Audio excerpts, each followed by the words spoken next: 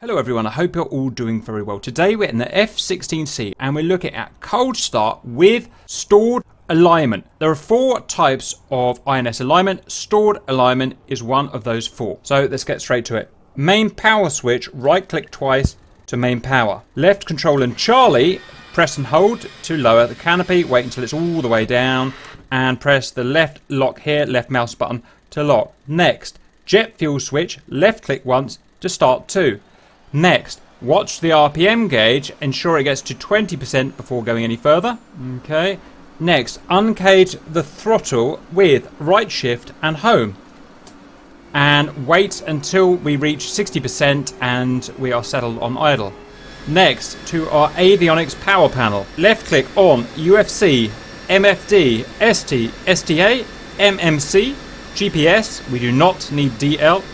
Mids LVT, right click to on, and our INS knob, right click to stored heading in this case. To analyze that, we can see we've now got that automatically up on our DED here. If it hadn't come up automatically, list, then 6 to get to it. What we're looking at here is, on the right here, the quality of our alignment. It will count down from 99 to 10.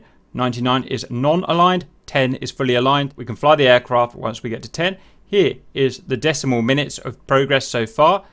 Here is lat, long, and system altitude. With stored heading, like we're doing today, we will not adjust these. We will always leave them as they are, and we will not select them with a dobber and press enter like you do with a normal alignment. We must not change them at all for stored alignment to work. It's going to take about a minute to count down to 10 in terms of quality, so let's crack on with the rest of our stuff. So, IFF master to norm, check C and I to UFC, it's there. Back up, ADI, I'm going to mouse scroll wheel up to the middle position to uncage, and then tune as necessary. Next, our sensor power, we're going to get rid of the stick by clicking down there.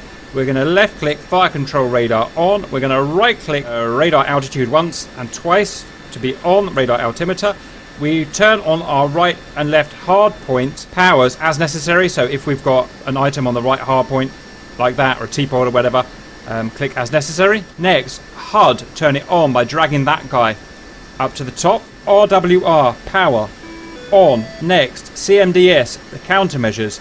We're going to turn on with right click, and you can turn it on to whatever you want, but I'm going to go on to manual. We're going to turn our flares and our chaff on. Next, on the seat, like that. Next, set the lights as required. Interior lights will be there.